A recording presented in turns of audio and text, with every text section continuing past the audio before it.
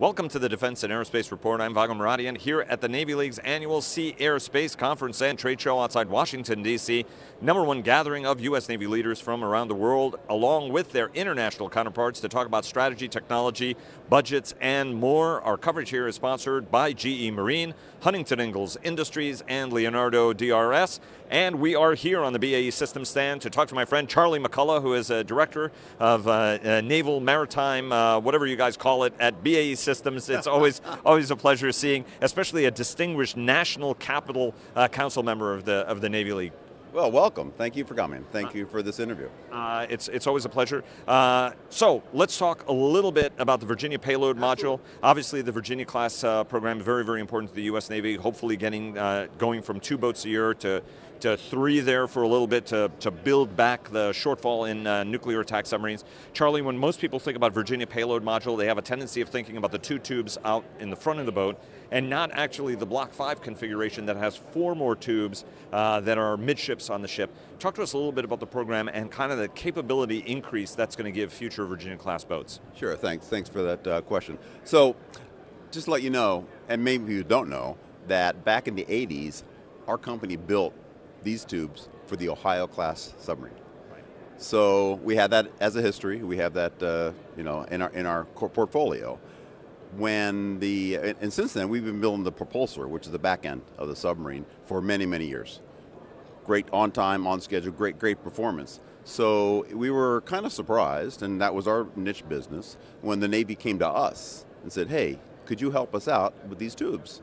And we said, "Sure, we try that." So, as a very risk-adverse organization, as they should be, they started a little bit. They gave us a very complex tri-metallic weld to do.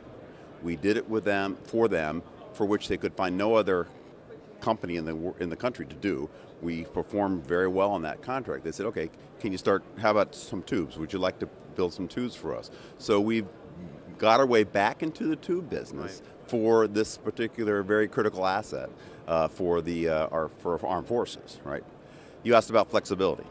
So what the Virginia Payload module does, it adds 4 large tube cells to the Virginia-class. It takes the existing Block 4 and stretches it to put these 4 tubes into the submarine. What that allows is for you to put payloads in those tubes to whatever you see the mission need.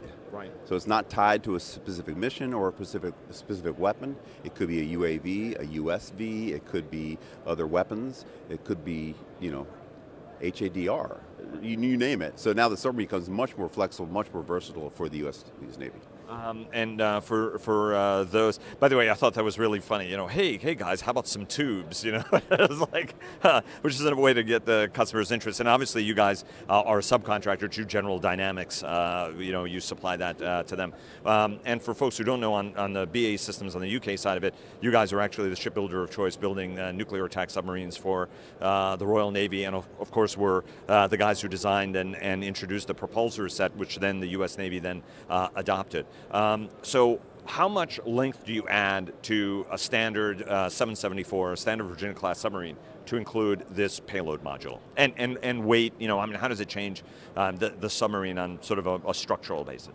Yeah, so thank you for that question. You're asking the wrong guy.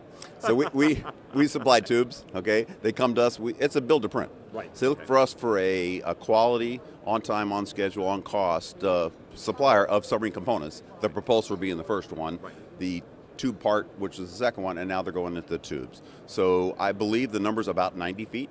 Right. The weight, I don't know at all. Okay. But they've stretched it, and they've done all the math to say that's the best way to bring this capability to the force, which they've lost or are losing as they decommission the SSGNs. Right.